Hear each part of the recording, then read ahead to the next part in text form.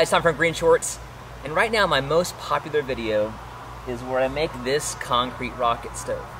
So today I want to do a riff on that and make one out of mud.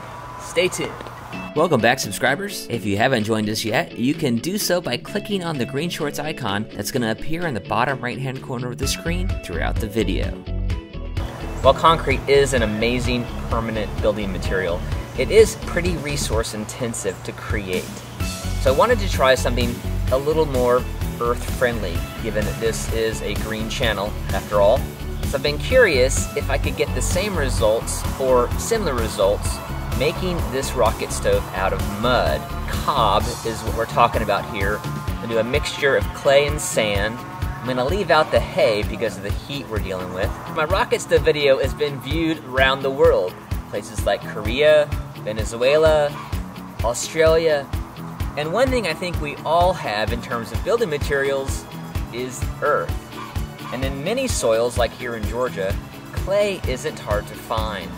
In fact, I just dug a hole in my lot down about 1.5 feet and I found some pretty great clay. I was also able to mine some sand from the local creek behind my house. So I'm going to use those two materials and mix them together, and I'll use the same forming materials that I used for my concrete rocket stove. 5-gallon bucket, PVC pipe, half-gallon milk jug, and cardboard to make this dirty version of my rocket stove. Let's get started.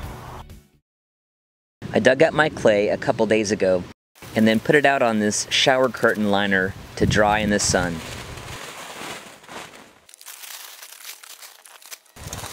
I'm using an iron rake to spread it out as thin as possible and start to break up the clumps. Of course, I'm using the back side of the rake so I don't pierce the shower liner. You can also use your hands to break up clumps.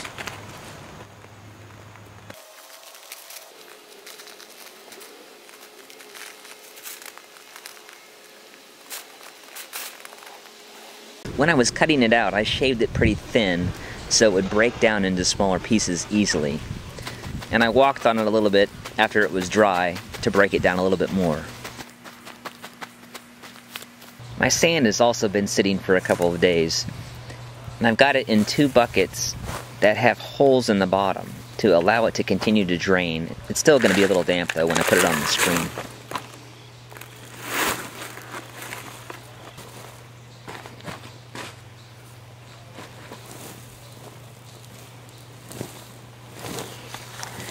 The sand is actually still too damp to go through the window screen, so I'm going to have to switch to a larger mesh to screen the sand. And that'll get most of the pieces that I'm concerned about getting out, mainly the rocks and gravel.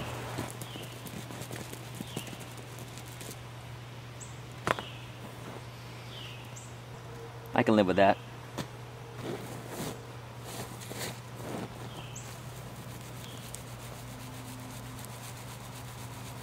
I'm going to save this gravel for another project.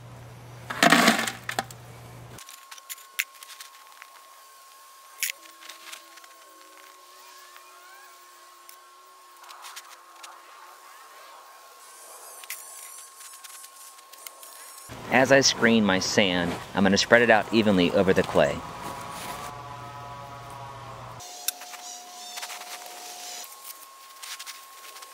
My goal is a ratio of 1.5 parts sand to 1 part clay. And so I've got about a 1/2 inch layer of clay underneath, and some going for about 1 inch, 3/4 of an inch to 1 inch of sand on top. So it's a bit of a loose ratio, but we'll see how it mixes up. Note that I'm using a coarser grade of sand that I got from the creek. So you definitely want to use a construction sand if you're buying it by the bag versus a sandbox sand. Of course, if you're buying your sand at the store, it's a lot easier to measure volumes.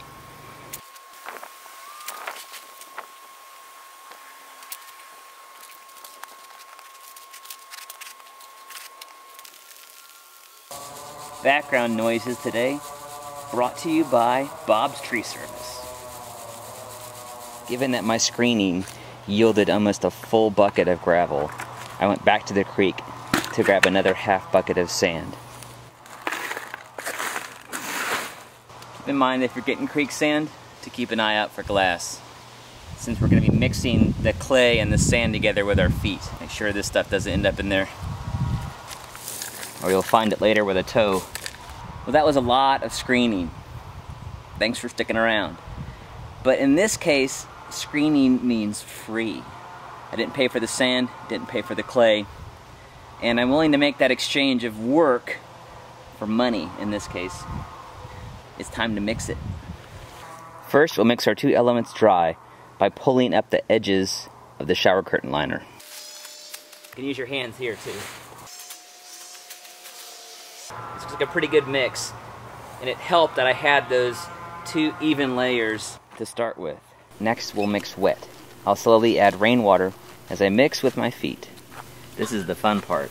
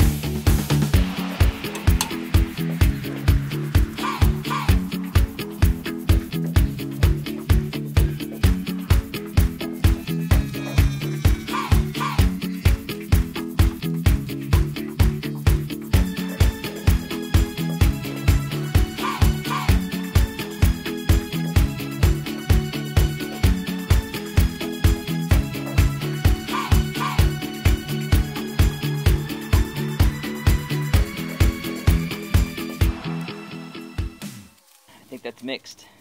I'm looking for about the same consistency as concrete, a drier mix of concrete. I'm also looking for an even color. That tells me I've mixed the sand and the clay together well. This will actually keep for a couple days. Just wrap it up tightly in your tarp or shower curtain liner and tuck the ends in as well. I'm using the same formwork from the concrete rocket stove. Here's how I set it up. Keep in mind that your bucket is going to be damaged in the process of making the rocket stove, but not so much that it can't be used to make another one. I'm actually using a bucket that I had that had a hole in it already. All right, now we're gonna put in our spot for the firebox. Now what I do with this design is the firebox actually comes out the bottom, so that instead of having a tube located about here where the firebox goes in and then up, there's no bottom to the firebox.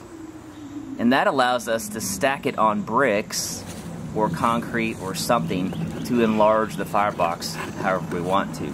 That's going to allow us to potentially put more fuel in the rocket stove to make it burn hotter if we needed to. We're going to be using a half-gallon milk jug to make our firebox. And I like that because it gives us a square profile. It's going to be a little bit easier to get our fuel into the firebox. It's going to give us a little more room. And the straight sides are also going to do well as we use bricks or blocks to make our firebox bigger. Start by tracing the outline of our milk jug on our bucket. And we want to line up the side, one side, with the top rim of the bucket here.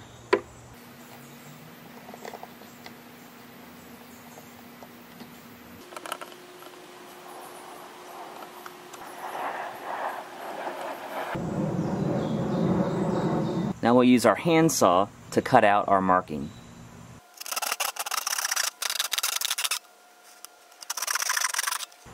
Then we'll cut across the curve of the bucket to cut the bottom out. Cutting it this way is a whole lot easier than cutting a circle out of the bottom of the bucket here. Now let's just check and see that our milk jug fits. Excellent. Should go in like this, and you can see how our firebox is going to be formed. So while our milk jug is still in the bucket, I want to mark the length we'll need for our PVC pipe that's going to form the chimney portion of the rocket stove. Just make that mark there, and then cut this to length.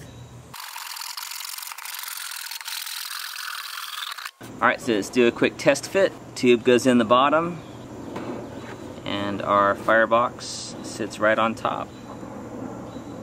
The way we're going to make this easy to come out of the form is that we're going to line our bucket and wrap our firebox and chimney forms with cardboard.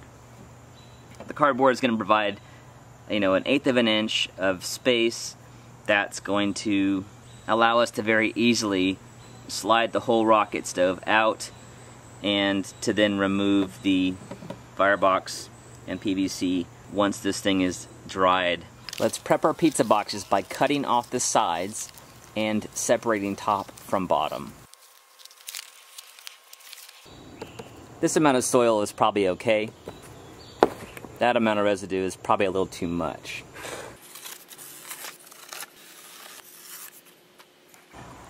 Once the pizza boxes are cut, working with the grain, you want to roll them up.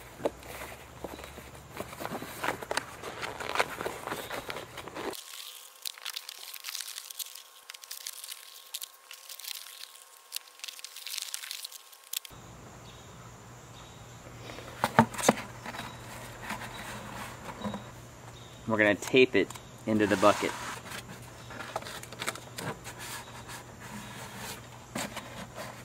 Putting a little outward pressure on the cardboard to keep it against the side. 2 pieces doesn't make it all the way around, so I'm going to overlap the pieces of cardboard evenly.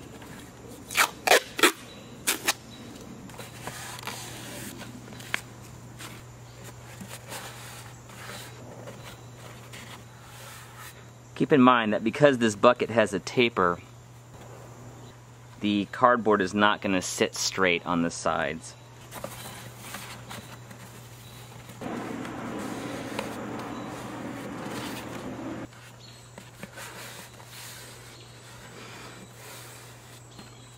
Alright, now that our bucket is lined, we're going to trim the cardboard to the top of the bucket and cut out for the firebox opening. Instead of cutting down through the cardboard like this, I'm actually going to work from the inside so I don't undo all my nice taping. So if you slice down from the top till you hit the rim of the bucket, then you can work your box knife through and then just slide it around the lid. Give a little more caution where you're working through 2 pieces of cardboard.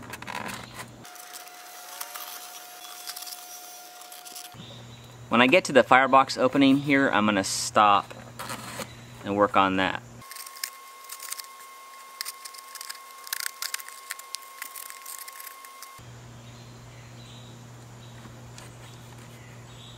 Use caution here. This is where slicing your finger becomes a danger. Now we'll wrap our chimney portion and firebox with cardboard as well. But before we do that, we need to fill our milk jug with water.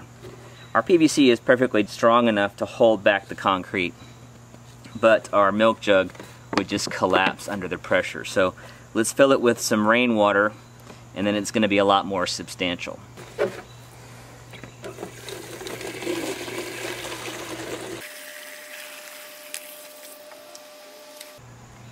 One half of the pizza box does a great job wrapping 4 inches of PVC. We're going to make sure that the bottom lines up nicely and then tape this in place. Don't forget that our pipe stops right about there.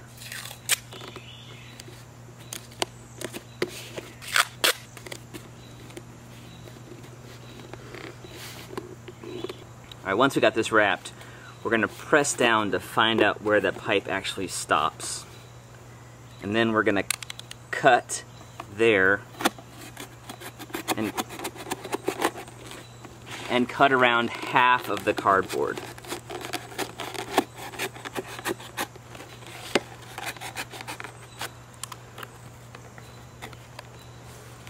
The firebox is going to sit right in here like that, and these will form the sides of the firebox. In the concrete rocket stove build, I put the pot standoff bolts through the bottom of the bucket in these holes. I'm going to add the pot standoffs after I remove the cob rocket stove from the form. I'm afraid that pulling them through the bucket as I pull out the stove would just rip them right out. So I'm going to wait and let this thing dry, drill holes, and then add the pot standoffs. Another element we're going to handle differently in this application is the armature. We use chicken wire in the concrete, but I need to go with something a little more beefy for the mud application. You can use fencing or mesh. You could even use that same 1/4 inch screen that we used for the sand. But I don't have enough of this, so I'm going to opt for my 1/2 inch mesh. I'm going to measure my bucket circumference and depth and then cut my armature. 14 by 36. I'm actually going to reduce my depth by 1/2 inch. As I cut the mesh, I'm going to leave the box open. In other words, I'm going to leave myself a piece of wire to bend around the other end of the mesh to close it off. As I cut my other dimension, the height, I'm going to leave the box closed because I want clean ends on both ends of the mesh.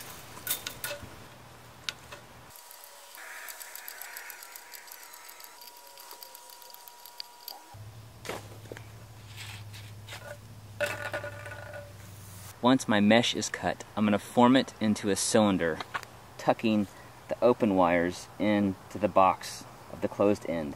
And then I'll use my pliers to twist around the open wire.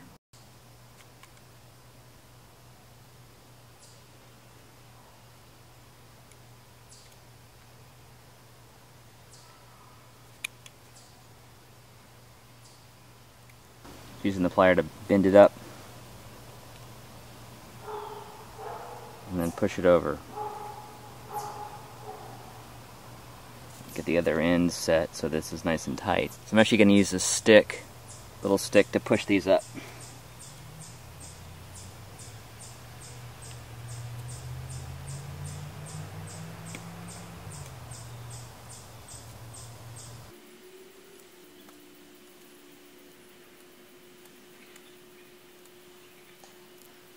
Now that they're pushed up, I'm going to push them over.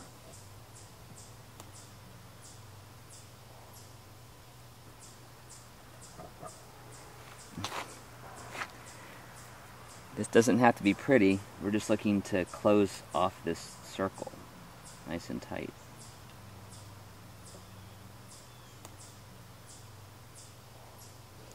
Alright, so I'm going to finish this up.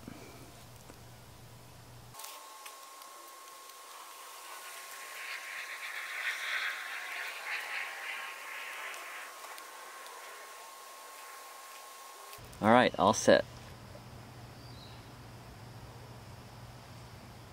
Alright, so 30 inches was way too wide for my armature. So rather than recut this and rebend it, I'm actually going to just bend a pleat in the armature. I'm going to leave this a little open just so it won't create a weak spot. The pleat allows me to reduce the circumference of the mesh. It gives me a nice gap between the cardboard and the mesh. Now that we've got our mesh fitting, which is gives me about 1 inch of gap between the edge of the cardboard and where the mesh starts, we'll get the chimney tube centered and then add in about 1.5 inches of mud. I'll be applying my mud with my garden trowel and a tamping stick.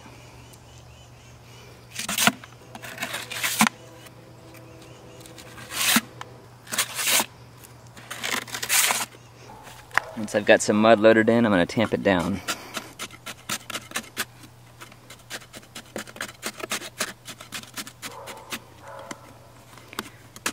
Keeps an even pressure on my chimney tube so it doesn't move.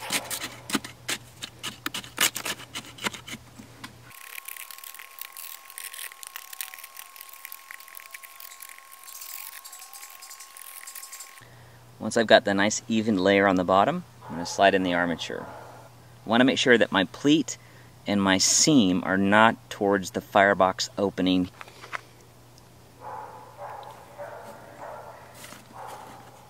Make sure sure this is centered and then work it down into the cob.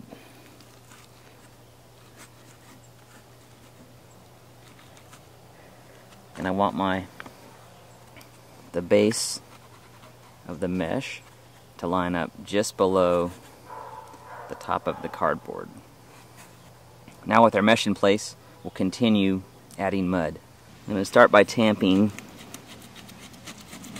against the mesh here.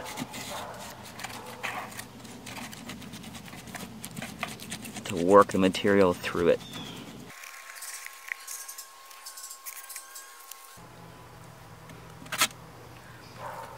The way I'm getting it down the sides here where it's pretty narrow, so I'm making little pancakes of it with my hands, dropping it down.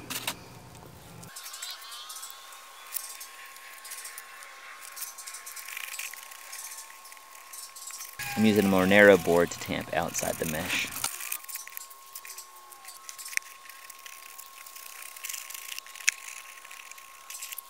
Gonna build this up one shovel at a time and tamp it down.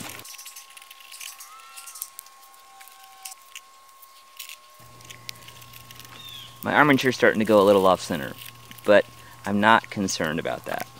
The main thing is it doesn't touch the edge. So I'm gonna keep on tamping.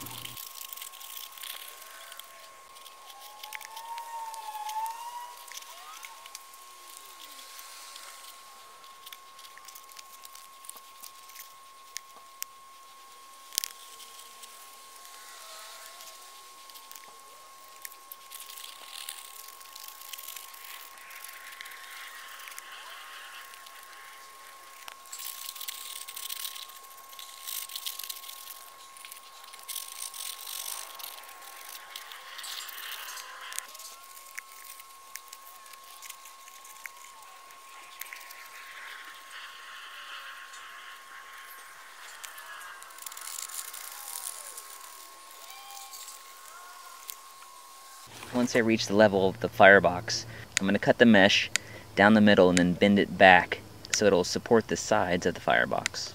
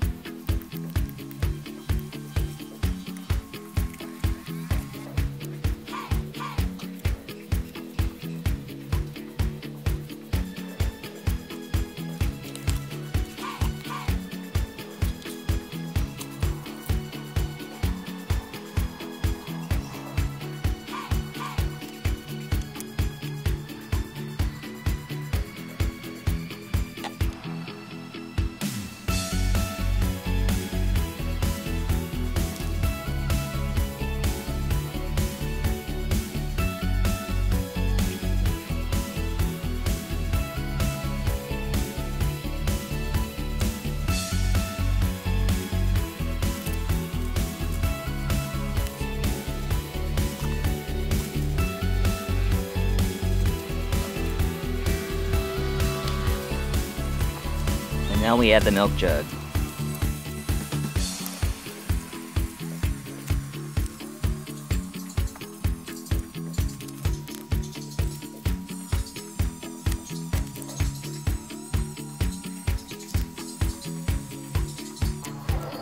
Not only is this more economical, more environmental, it's also a lot more fun to work with. The old mud pie. If we have any surface imperfections on the outside of this stove, we can just repair it with a little cob.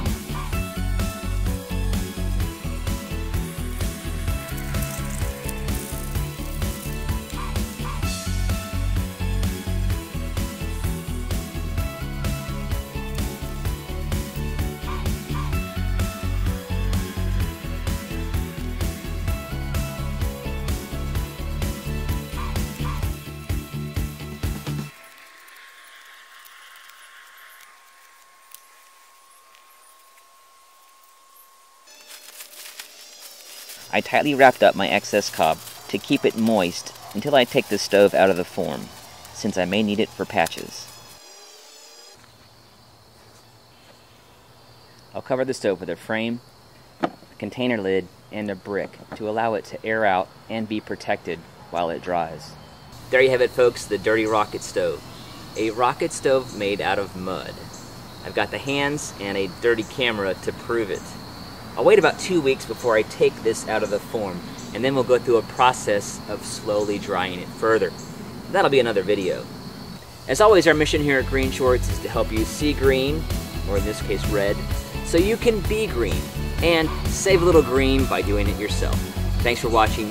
Please like and share, and subscribe for new DIY videos every Friday.